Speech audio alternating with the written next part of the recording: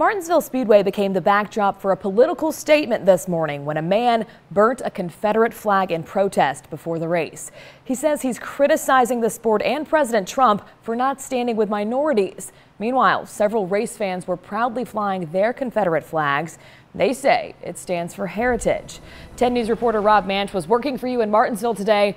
Rob, what can you tell us about this protest? Well, Gene Stilp is a self-titled citizen activist, and he's held burning demonstrations at races in Dover, Delaware, Talladega, Alabama, and now right here in Martinsville, Virginia. And he says he was inspired by the NFL players who took a knee to protest racial injustice. And he says when he saw NASCAR take a different tune, he felt compelled to make a statement himself. Race day in Martinsville brings out thousands every year, and those crowds are often filled with Confederate symbols on clothing, in stores, and on cars. So activist Gene Stilp brought his own symbol to display. The flag has combined a Confederate and Nazi flag, one image on each side. We're doing that because they both share the similar misguided value systems. The misguided value systems include racism, hatred, bigotry, white supremacy, fascism, slavery.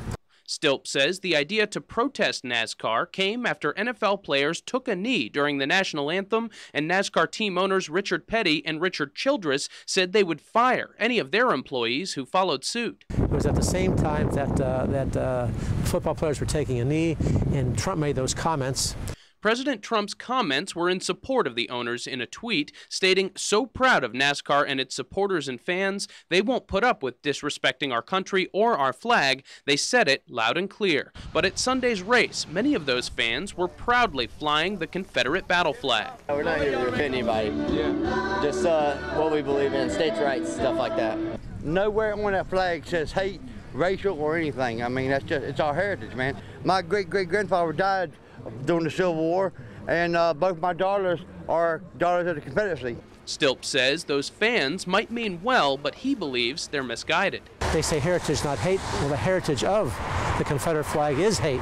To make his point, Stilp burned his flag in front of the raceway entrance. Then he made another statement to stand in solidarity with NFL players. If you'll bear with me, I'm going to take a knee now.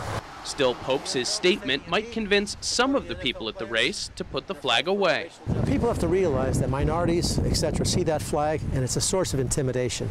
It has been used, face it, by people like the KKK, by white supremacist groups for a long time.